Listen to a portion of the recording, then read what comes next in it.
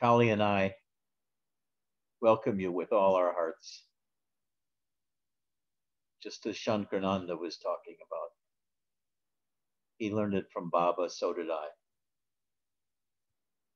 I welcome you with all my heart. And I'm sure if Kali could speak, she would say the same thing because she has a big open heart. Is very playful and sometimes bites your finger when you're dancing with her. Not hard, just enough to make her presence known. I wanted to talk today after Max's talk about the mind yesterday. I got to think, where is it clearly laid out about the taxonomy of the self, the layers of self that are experiential? So I thought, let's give it a go to talk about this in the mind, in the body, and the experience of beingness and emptiness, and then of the manifest self and the transcendental self.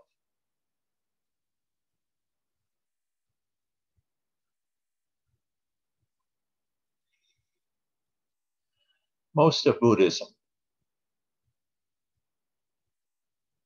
and all of Advaita, Robert Adams and Nisargadatta, tell you you don't exist. You're a figment of your imagination, creation of mind. And they do everything to convince you that the self is no more than a mirage. And that's true to a point.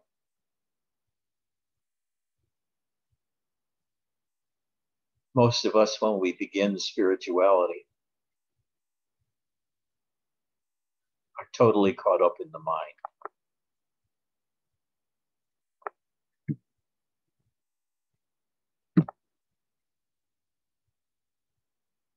Everything is mind. We identify with the mind. The mind speaking is ourselves, speaking about things important to us. Talk, talk, talk, talk. Talk, talk, talk, talk. And the center of our consciousness, it's in our brain, where we think the thinking takes place.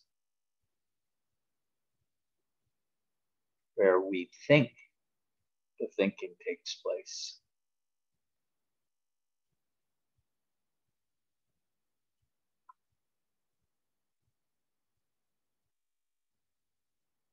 And people tell me about what problems they have getting to a quiet mind because they've read Krishnamurti, listened to Robert, heard about the silence of Ramana. So they think they need to have a quiet mind. And they go about it by trying with brute force to quiet the mind. Which means using the mind to quiet the mind. This never works. I mean, I did it when I first started practicing in the 60s. I thought I had to overpower the mind. And I did. Every time a thought came up, I stopped it.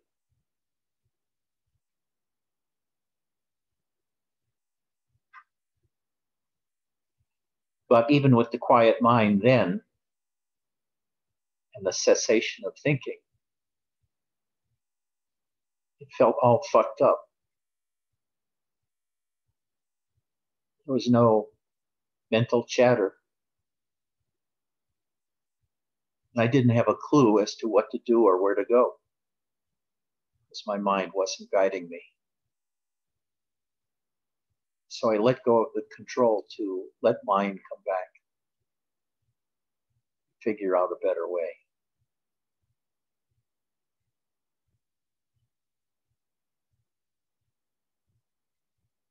So on the surface level, we are our minds. And the more we are our minds, the thoughts, the images, the analogies, the stories we tell ourselves, the less we feel our bodies and our emotions and our feelings, unless they're very raw feelings, very powerful feelings of anger, deep, intense love, deep depression, fear, more subtle emotions, more subtle feelings aren't perceivable because of the noise of the mind. But let's say we get below the mind, either by dropping the center of attention out of our heads and into our bodies, so that we're like at the bottom of the television tower, broadcasting sound and visual images. From down here at the bottom, 500 feet under the top of the antenna, we're sort of by ourselves while the television images do all the talking. That's one way. If you sit in very strong fashion, half lotus or lotus, you sit very still.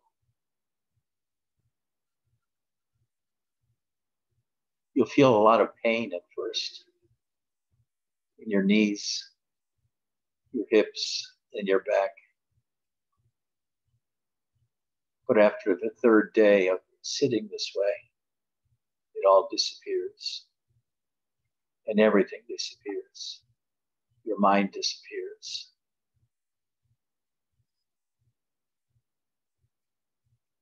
And the boundary between you and the world disappears.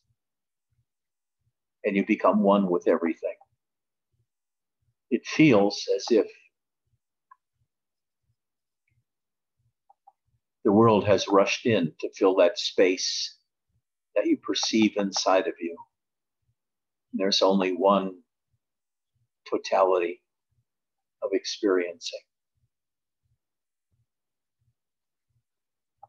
This empty space is what Robert referred to as the gap, and Nisargadatta as beingness. There's no thoughts here.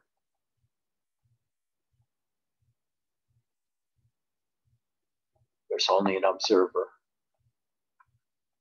a very happy observer, because he has disappeared.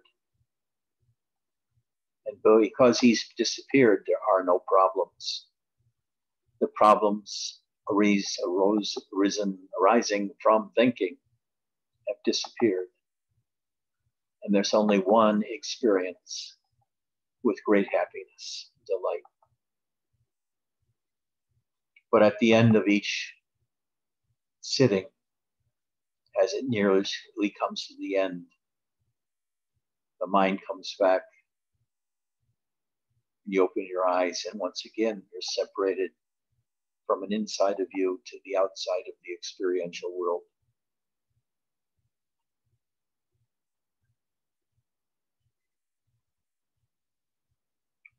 Another way is to just sit quietly in a chair and watch your mind. Watch what it does. The eternal repetition of self-talk and self-judgments and judgments of others going on in your mind. And one thing you begin to recognize because you put some distance between you and your mind. So it becomes an object.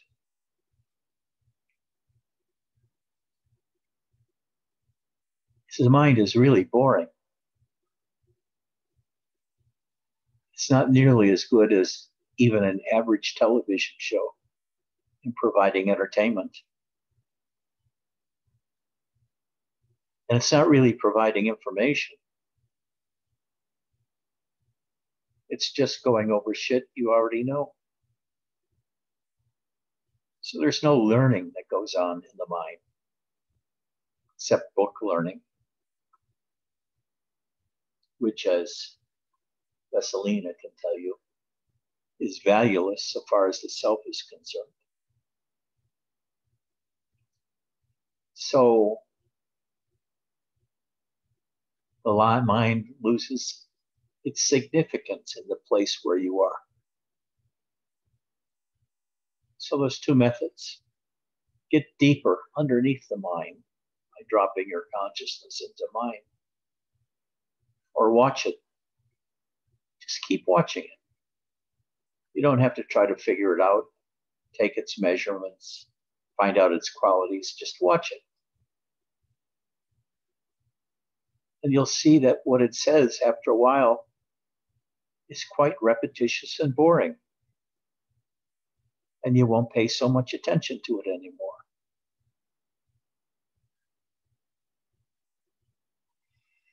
You'll just dwell in that beingness, that emptiness, bright and shiny emptiness.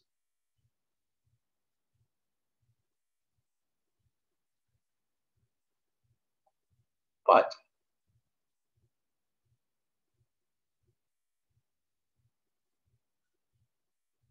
it grows very boring because emptiness in itself isn't very entertaining.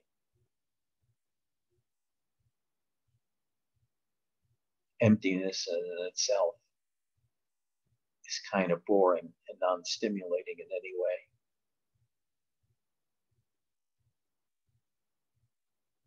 So, at some point, you alter your approach from just looking without judgment, looking, doing nothing, unconditioned awareness of the world from the viewpoint of beingness. And you see that mind is supported by beingness. Beingness itself is awareness of the emptiness within and without.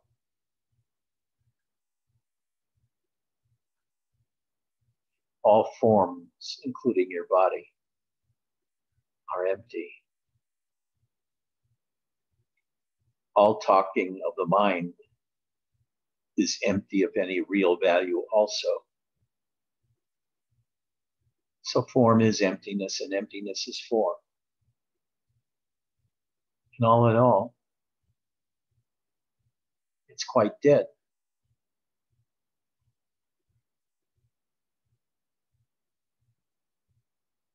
There's no self here.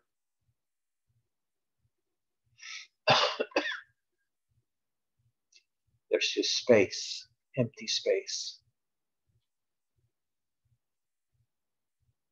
What happened? Where's the joy?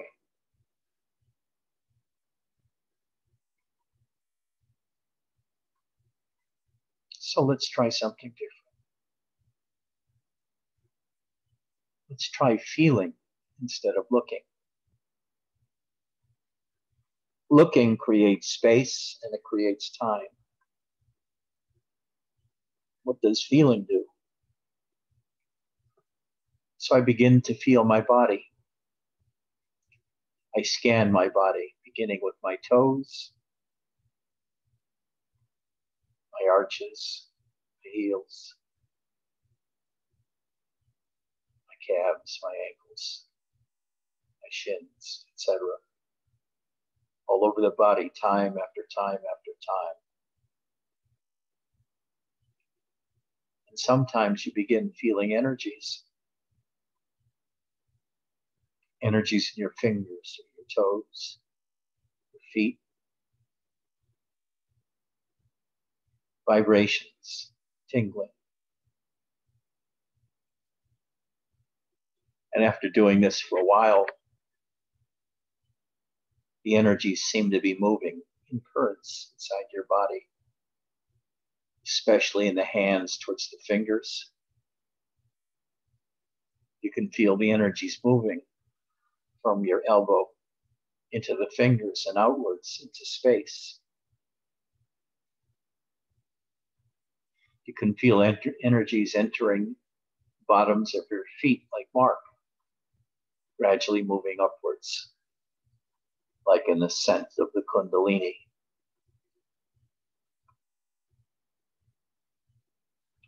And you begin to feel bliss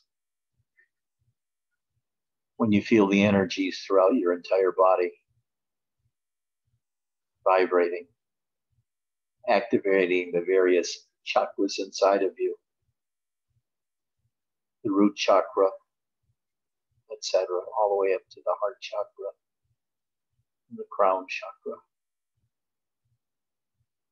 And you can go through long periods of intense orgasm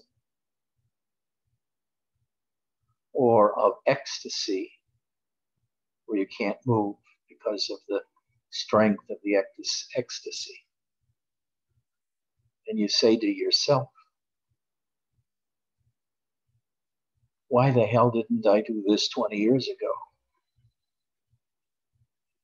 Why did I spend 20 years in emptiness when I could have been feeling bliss? So now you feel beingness. And beingness, instead of being empty, is now filled with energies. And you can identify with the energies as an aspect of you. And you call it your sense of presence. You feel it within you and around you and everywhere. And this sense of presence seems to grow in power and stature also, because it gets filled out with the energies. It's another body that you feel in addition to your physical body. And after a while, it feels more real than your physical body with its feelings.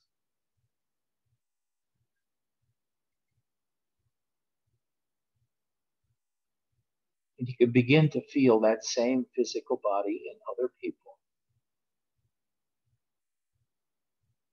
You can feel it in them because you've developed feeling. You've developed empathy. In a sense, you're becoming an empath to a certain degree, where you can feel the emotions and the energies in another person.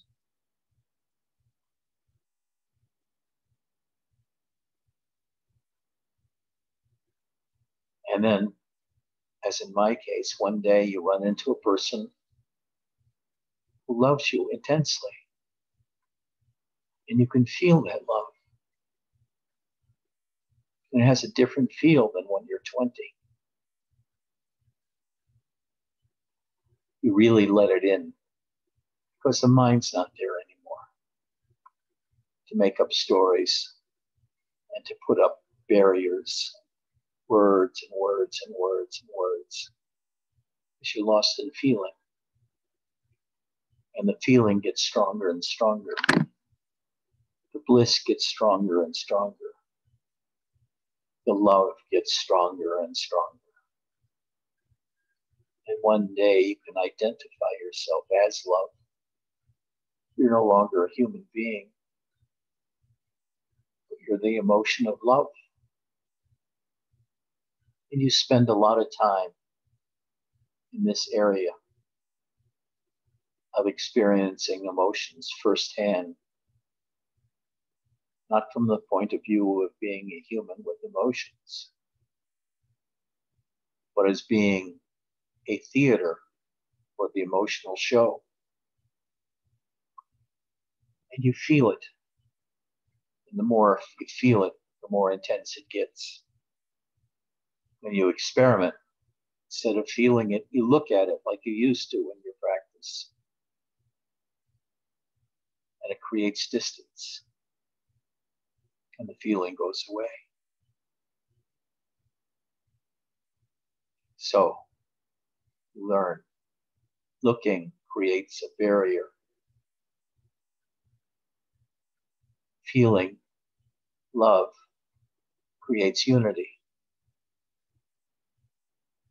And then one day,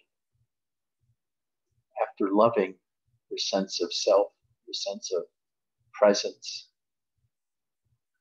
and loving the sense of presence in another in a very deeply devotional way, the devotion itself takes over.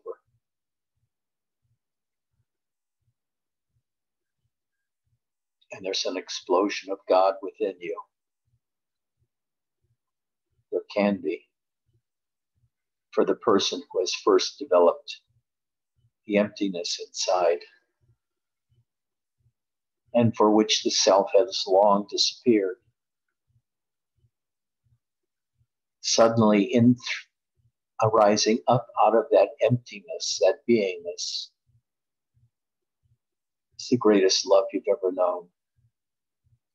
Great power. Huge, huge light. A white light, maybe white blue, that fills you up like a spotlight was lit inside of your stomach and rises up into your brain with infinite power. And you know without a doubt it's God, because the power there is so much you couldn't even conceive of it 2 or 3 years ago. And you see there's unity between that power in you. And the words that immediately come to your mind is, that's God. I am in relationship with God. For that which He is, I also am, as a junior partner. And thereafter, you and God are in communion always. Sometimes you become God yourself, and sometimes you stay as a human. But you have the power of God within you, just as Mary speaks about.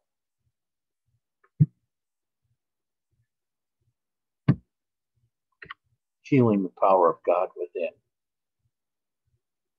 Power. Power. Spilling outwards from your sense of presence into all the world around you. And you will realize then that it's your mission to be a teacher, because you can give this power, this awareness to others. You know that, Mary, don't you? It's the truth from within your own experience, correct? You become an angel of light, a daughter of God, a son of God. And all that you want to do is say, I am, and God is great, and I am great. For I am this inner force that is so huge, it could shake the earth.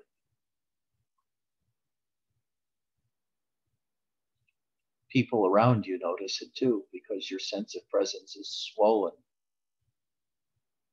with this spiritual ego that's built up into you because of the inflation that meeting God has given you. You now have a mission. You don't know what the mission is. And you search for the mission. You search for houses, and homes, and people that you resonate with. What a stupid word that is. And you conspire to make them burn like you burn, to feel the presence of God within and the love of God within.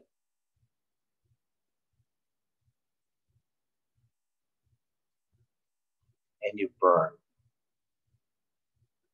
You burn. You become like those children's toys that I used to play with, where you light them on fire and they grow like a snake, keep billowing out, and your life feels that way too.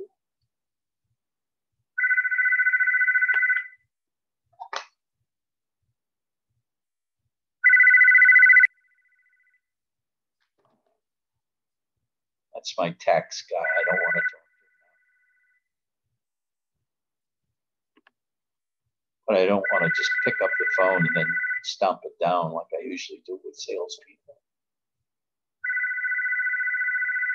I don't want him to lose his sense of presence with me.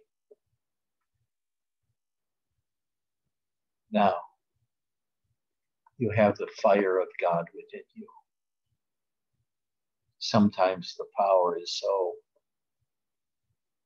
intense that you feel like you're trembling all the time with this power, wanting a path to release it, to do something with it.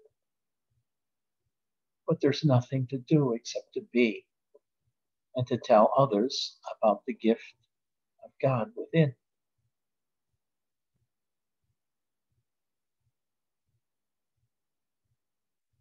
Mary doesn't know how to tell this story yet. She's so flummoxed by what's happened to her. All that she can do is go, uh, uh, uh, uh, uh, uh, uh, uh.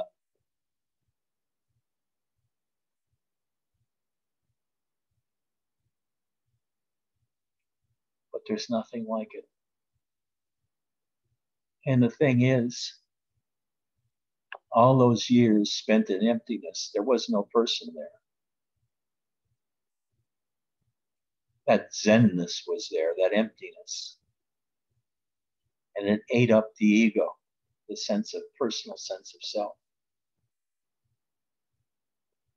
But when you discover God, it's very personal. That I amness within,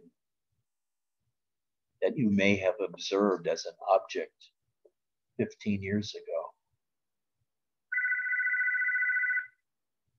has just been in a cocoon. I gotta cover him up. I don't know how many times he's gonna crawl. It's been waiting. It's been percolating inside your consciousness in the beingness. The beingness has been growing and changing and waiting to get out. Those 15 years in emptiness has been a cocoon, allowing the purity of the self to develop and metastasize into you until it bursts forth as God revealing himself to you, or herself to you, in an explosion of light and energy and power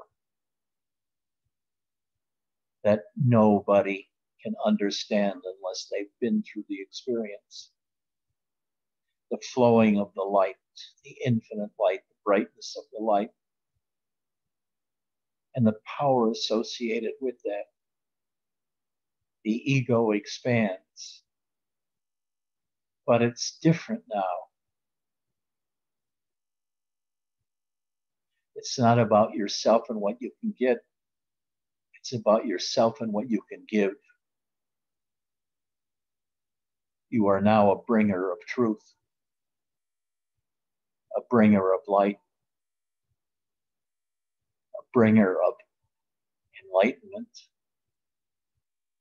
of happiness and joy that you just want to shout about. Look, I have it. I have what you're looking for. Please take it. Please take it. Or as the 116-year-old guy that I studied with, Dhyan Yogi. The building is burning. The house is burning. Quickly, come loot it for everything you can get from that house that's burning. Maybe it'll burn another 5 years, another 2 years, another 10 or 20 years. But this is a limited time event, the burning of the fuse, the coming of God into your life, which completely obscures the emptiness you went through all those years. Yes, the emptiness is there. It's the ground from which God emerges, the beingness within you, the emptiness within you. It's taken 5 years or 10 years or 15 or 20 years to morph into the God experience after you discovered feeling as the way, not looking. And you just sit there and you feel yourself burning. And in this power, you become like the sun, radiating happiness and energy all around you. And those who are ready will be attracted to you. Those who are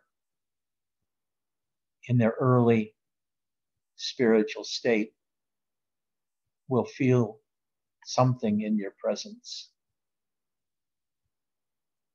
that maybe excites them.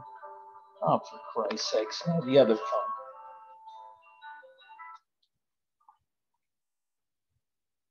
I'm giving the Sermon on the Mount, and tax collector keeps calling.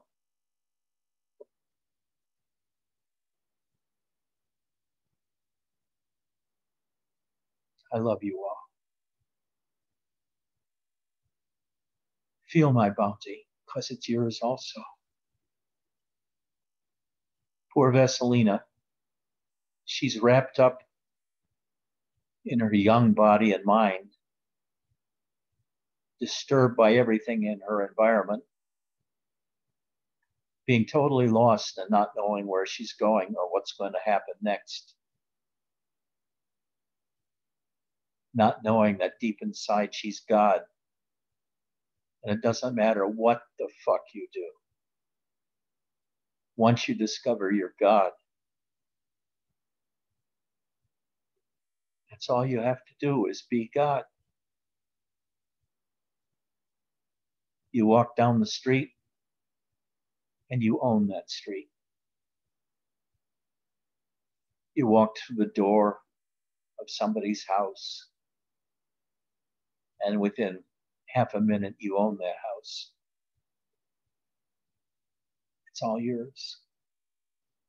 You're God, and the emptiness has shown you that form and emptiness are one. So that form is yours because God is everywhere that emptiness was. It's the nature of beingness in its purest form.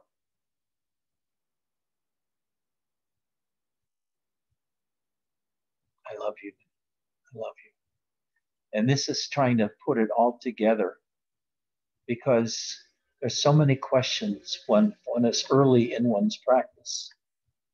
But after you found God, there are no more questions. Everything else unfolds as it should and as it would, just within your presence, your joyful presence, your huge presence.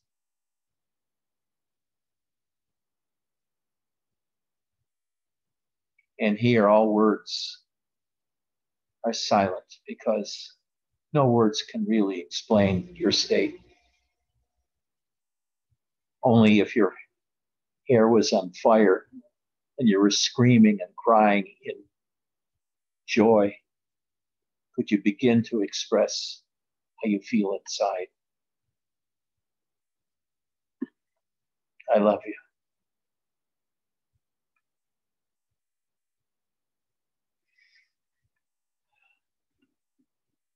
So you got it, Stevie, huh? You know,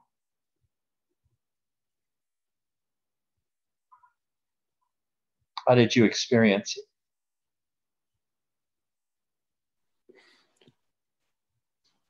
Well, I had a little bit of help from nature today. You were talking about emptiness, and just out of nowhere, thunder exploded, and it actually freaked me out a bit. It was so loud, and then it started pouring rain. It got really dark, and then you started talking about God, and the sun came out, and I was just obviously those two things probably have no connection at all, but to me, I'm choosing to connect them because I love it. And it totally it struck me very deeply. It kind of felt when you were talking about the light. I was sort of re-experiencing my own experience through your metaphor of the cocoon, and it was so pure, and it just lit me up. I felt like maybe not my hair on fire, but I felt like my heart was on fire. So thank you very much. Mary, I saw you agreeing with everything I said. Everything, everything, everything. I am on fire, ablaze. Truth, truth, truth. Love. In the face of love, you set me on fire. I am telling you, the cocoon of emptiness, the cocoon of being 2 years in Zen, and then exploding into God realization, and just, I mean, emanating into that white butterfly. And Ed, I love you. I love you so, so much. I adore you. I am at your feet because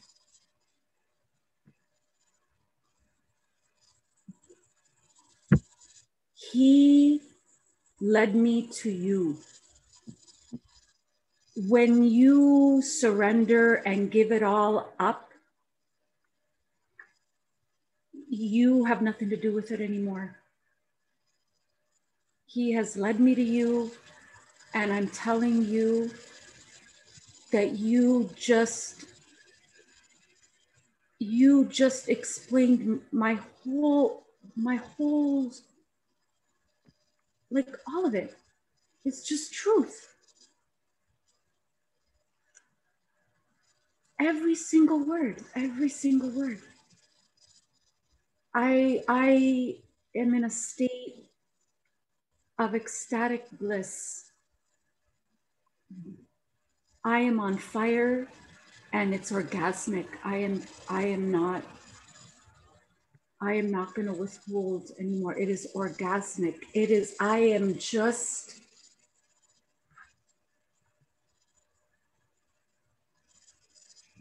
thank you, thank you, thank you. I'm at your feet. I know how that is. You worship the one who speaks in such a way because you know the truth of what is being said, because it's also your truth. Yes. And it puts into words. It puts into words, or gives a form to your splendor. Oh my God. The way he flows through you is absolute. It's a light. It's like a fireworks. The way he works through you. My God, I'm at your feet. God bless you, Ed. I absolutely love you and adore you. The same is true for me for you. Pardon? Because I feel the kindredness of our experiences. How could I not help but love you? Oh. But I feel this in everybody. I feel it in Jay, Yes. in Ian, Cassie, everybody. Yes. Evie, Mark,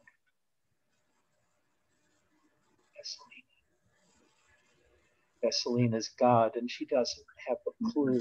That's right. She wonders, how the hell can I find this out for myself? And all that I can say is, stick around. Stick around. That's how I did it. I stuck around with Robert, who gave me emptiness. And I stuck around with Janet, who gave me God. It can happen anytime that you love strong enough after developing an emphasis on feeling instead of on looking, on experience instead of emptiness, on form instead of the void. But being in the void, in the emptiness, is a crucible. You can think of it as steel gradually warming up, becoming cherry red, and then white, Yeah. and then blue white, Yeah. the highest temperature before it melts. I used to be on ore boats in the lakes, and the iron ore was in pebble form. It's called taconite. So you can imagine a cauldron full of taconite that gets brighter and brighter and brighter, and then explodes out like water hits the taconite. And it explodes out in a flash of light and an explosion, which is the initial experience of God within yourself.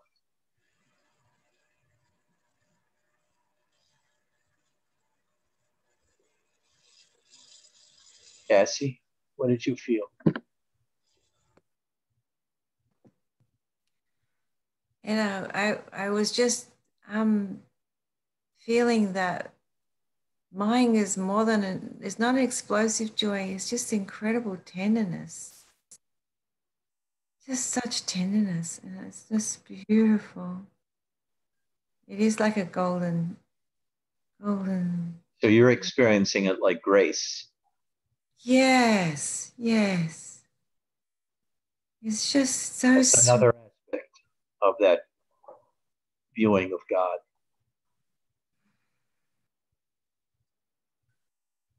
It's the most precious feeling too. Mary talks about it all the time. But it's felt separately from the power experience. Yes, you move. You experience all the beautiful aspects of him. Yes.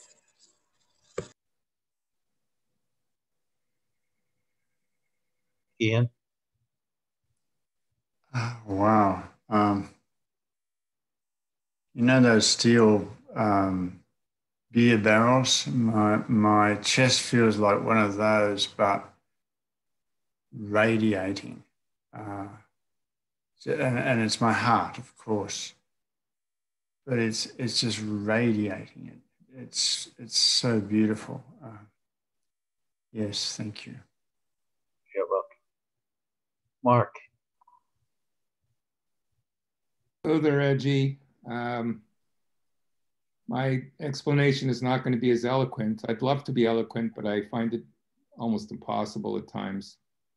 And I You're do too admire. smart yet. I'm dumb as a rock. I'm really good at being dumb as a rock, like super good at that. Anyway, yeah, everything you talk about, including the power of God and everything, I do experience it, maybe not to the full extent, but I experience it to a great extent. And my whole journey has started with the influx of bliss and euphoria, and it continues. So my whole journey is like the power that's coming in through my lower body into my sense of presence is a very compact, very divine, very intelligent and blissful energy. And that my story is to follow this energy, which forms a tunnel, like you call it, or it extends into higher dimensions. And that is my story, and that continues to be my story.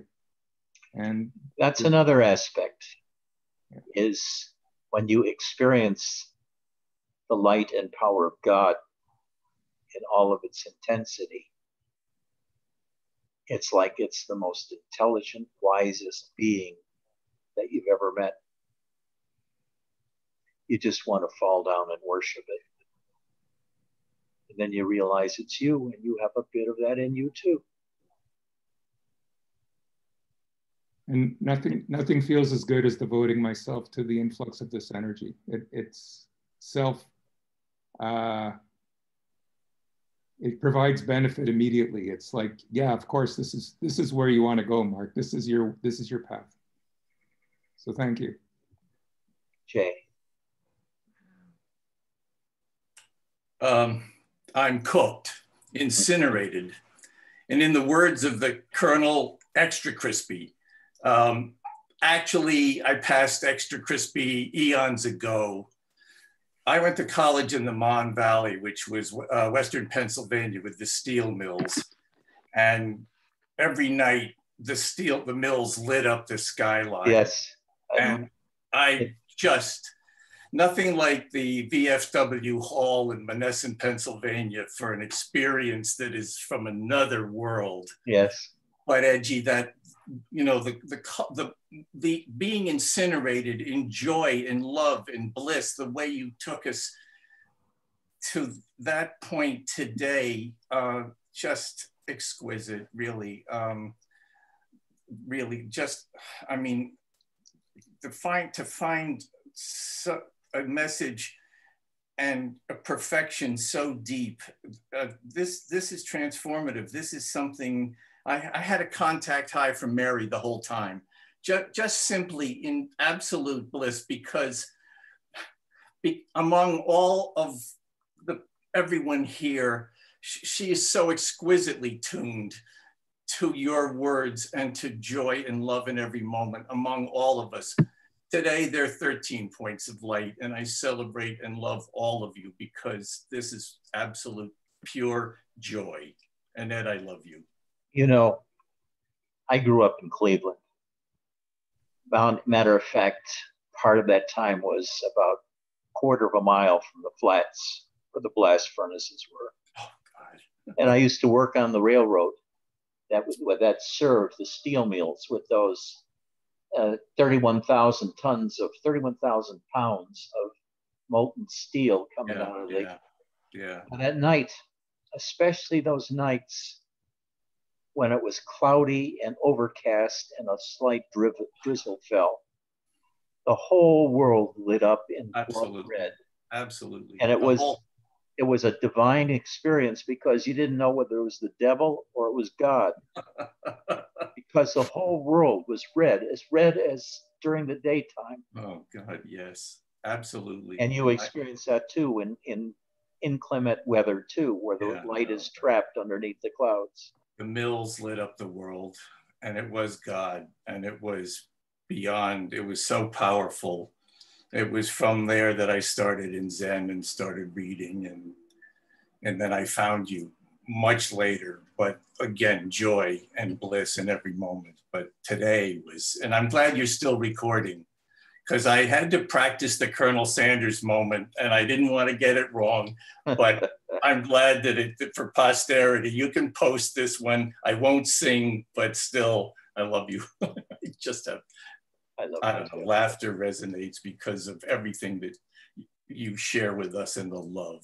The love is exponential, unbound, explosive, and a treasure. Thank you, Edgy. Toby, you anything to say?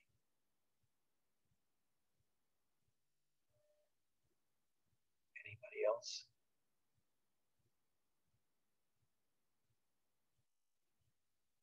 Eddie, anybody else? Zach, anybody else?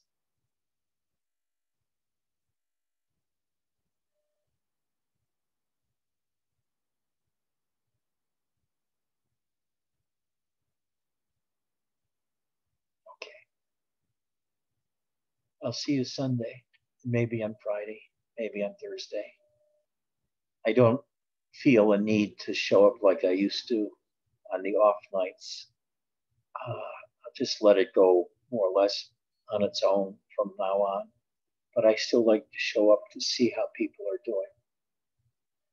Thank you for coming. I love you. I love you. I love you. Bye-bye. You can continue to chant. And I really recommend that Maha Meltdown because it's so lively, so energetic. Okay, I'm going to make Jay host for change.